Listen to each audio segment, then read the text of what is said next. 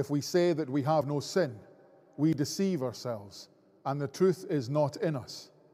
But if we confess our sins, he is faithful and just to forgive us our sins and to cleanse us from all unrighteousness.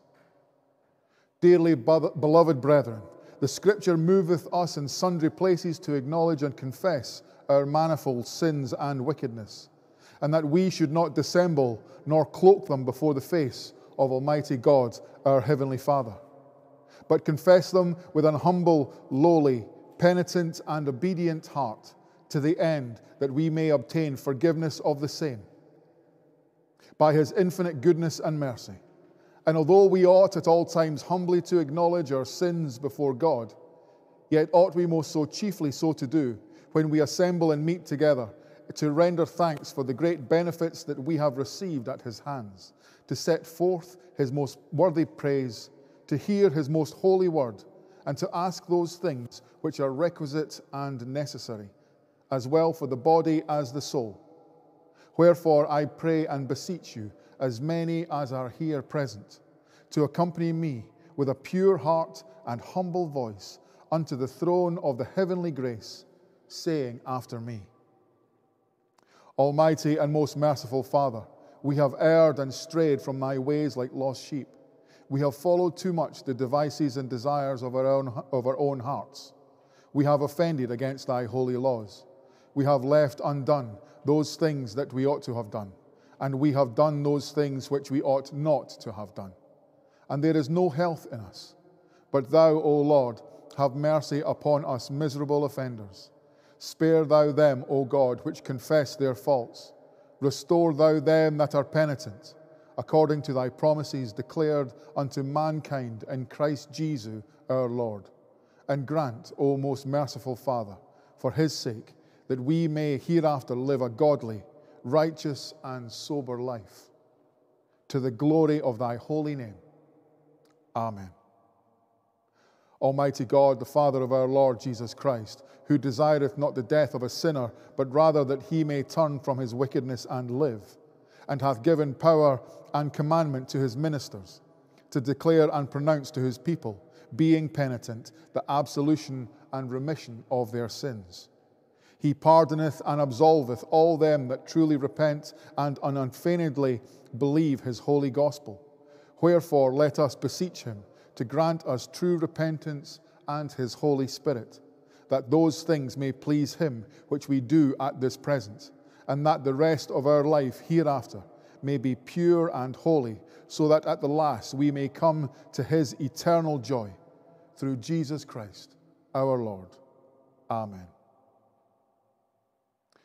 Our Father, which art in heaven, hallowed be thy name. Thy kingdom come, thy will be done, in earth as it is in heaven. Give us this day our daily bread, and forgive us our trespasses, as we forgive them that trespass against us. And lead us not into temptation, but deliver us from evil. For thine is the kingdom, the power, and the glory, forever and ever. Amen. O Lord, open thou our lips, and our mouth shall show forth thy praise. O God, make speed to save us. O Lord, make haste to help us. Glory be to the Father, and to the Son, and to the Holy Ghost, as it was in the beginning, is now, and shall be forever, world without end. Amen. Praise ye the Lord.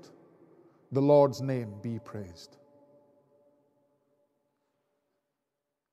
Praise waiteth for thee, O God, in Zion.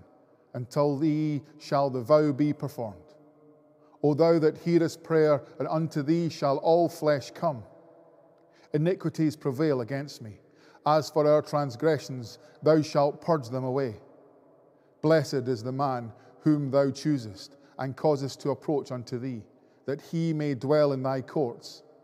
We shall be satisfied with the goodness of thy house, even of thy holy temple. By terrible things in righteousness wilt thou answer us, O God of our salvation, who art the confidence of all the ends of the earth, and of them that are afar off upon the sea.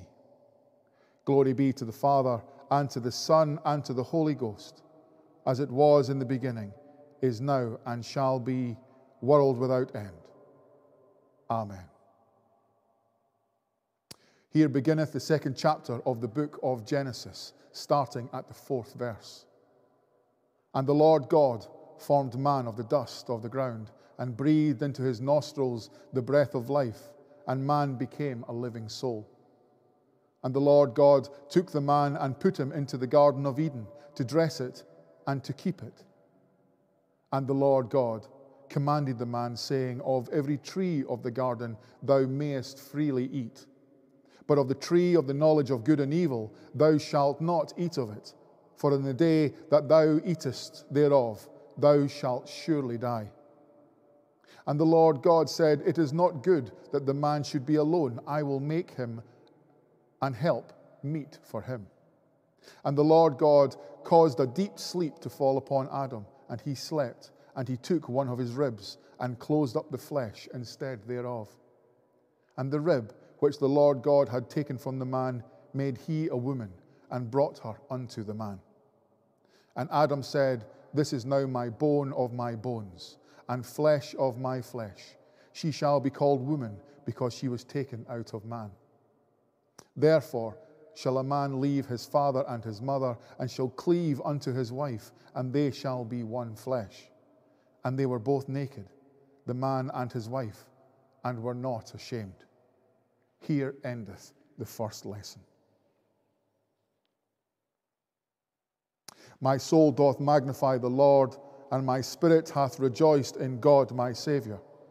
For he hath regarded the lowliness of his handmaiden. For behold, from henceforth all generations shall call me blessed. For he that is mighty hath magnified me, and holy is his name. And his mercy is on them that fear him throughout all generations. He hath showed strength with his arm. He has scattered the proud in their imagination of their hearts. He hath put down the mighty from their seat, and hath exalted the humble and meek. He hath filled the hungry with good things, and the rich he hath sent empty away. He, remembering his mercy, hath holpen his servant Israel, as he promised to our forefathers Abraham and his seed forever. Glory be to the Father, and to the Son, and to the Holy Ghost, as it was in the beginning, is now, and ever shall be, world without end. Amen. Here beginneth the 8th chapter of the Gospel according to Luke, starting at the 27th verse. And when he went forth to land, there met him out of the city a certain man, which had devils long time, and wear no clothes, neither abode in any house, but in the tombs. And when he saw Jesus, he cried out, and fell down before him, with a loud voice, said, What have I to do with thee, Jesus, thou Son of God Most High? I beseech thee, torment me not. For he had commanded the unclean spirit to come out of the man. For oftentimes it had caught him, and he was kept bound with chains and in fetters. And he brake the bands, and was driven of the devil into the wilderness. And Jesus asked him, saying, What is thy name? And he said, Legion, because many devils were entered into him. And they besought him that he would not command them to go out into the deep. And there was an herd of many swine feeding on the mountain. And they besought him that he would suffer them to enter into them. And he suffered them. Then went the devils out of the man, and entered into the swine. And the herd ran violently down a steep place into the lake, and were choked. And when they that fed them saw what was done, they fled, and went and told it in the city and in the country. And then they went out to see what was done, and came to Jesus, and found the man out of whom the devils were departed, sitting at the feet of Jesus, clothed in his right mind, and they were afraid. Here endeth the second lesson. Lord, now lettest thou thy servant depart in peace according to thy word. For mine eyes have seen thy salvation, which thou hast prepared before the face of all people, to be a light to lighten the Gentiles, and to be the glory of thy people Israel. Glory be to the Father, and to the Son, and to the Holy Ghost, as it was in the beginning, is now, and ever shall be, world without end. Amen.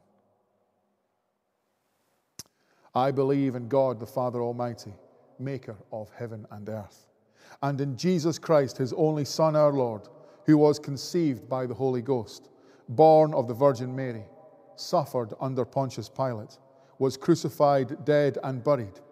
He descended into hell. The third day he rose again from the dead. He ascended into heaven, and sitteth on the right hand of God the Father Almighty. From thence he shall come to judge the quick and the dead. I believe in the Holy Ghost, the Holy Catholic Church, the communion of saints, the forgiveness of sins, the resurrection of the body, and the life everlasting. Amen. The Lord be with you, and with thy spirit. Let us pray. Lord, have mercy upon us. Christ, have mercy upon us. Lord, have mercy upon us. Our Father, which art in heaven, hallowed be thy name. Thy kingdom come, thy will be done in earth as it is in heaven. Give us this day our daily bread, and forgive us our trespasses, as we forgive them that trespass against us. And lead us not into temptation, but deliver us from evil. Amen. O Lord, show thy mercy upon us, and grant us thy salvation. O Lord, save the Queen, and mercifully hear us when we call upon thee. Endue thy ministers with righteousness, and make thy chosen people joyful. O Lord, save thy people, and bless thine inheritance. Give peace in our time, O Lord, because there is none other that fighteth for us, but only thou, O God. O God, make clean our hearts within us, and take not thy Holy Spirit from us. O Lord God, who seest that we put not our trust in anything that we do, mercifully grant that by thy power we may be defended against all adversity, through Jesus Christ our Lord. Amen. O God, from whom all holy desires, all good counsels, and all just works do proceed, give unto thy servants that peace which the world cannot give, that both our hearts may be set to obey thy commandments, and also that by thee we, being defended from the fear of our enemies, may pass our time in rest and quietness, through the merits of Jesus Christ our Saviour. Amen. Lighten our darkness, we beseech thee, O Lord, and by thy great mercy defend us from all perils and dangers of this night, for the love of thy only Son, our Saviour, Jesus Christ. Amen. O Lord, our heavenly Father, high and mighty, King of kings, Lord of lords, the only ruler of princes, who dost from thy throne behold all the dwellers upon earth, most heartily we beseech thee with thy favour to behold our most gracious sovereign lady, Queen Elizabeth, and so replenish her with the grace of thy Holy Spirit, that she may always incline to thy will and walk in thy way. Endue her plenteously with heavenly gifts. Grant her in health and wealth long to live. Strengthen her that she may vanquish and overcome all her enemies. And finally, after this life, she may attain everlasting joy and felicity through Jesus Christ our Lord. Amen. Almighty and everlasting God, who alone worketh great marvels, send down upon your bishops and curates and all congregations committed to their charge the healthful spirit of thy grace, and that they may truly please thee. Pour upon them the continual dew of thy blessing. Grant this, O Lord, for the honor of our advocate and mediator, Jesus Christ. Amen. Almighty God, who has given us grace at this time with one accord to make our common supplications unto thee, and dost promise that when 2 or 3 are gathered together in thy name, thou wilt grant their requests. Fulfill now, O Lord, the desires and petitions of thy servants, as may be most expedient for them, granting us in this world knowledge of thy truth, and in the world to come life everlasting. Amen. And the grace of our Lord Jesus Christ, and the love of God, and the fellowship of the Holy Ghost be with us all evermore. Amen.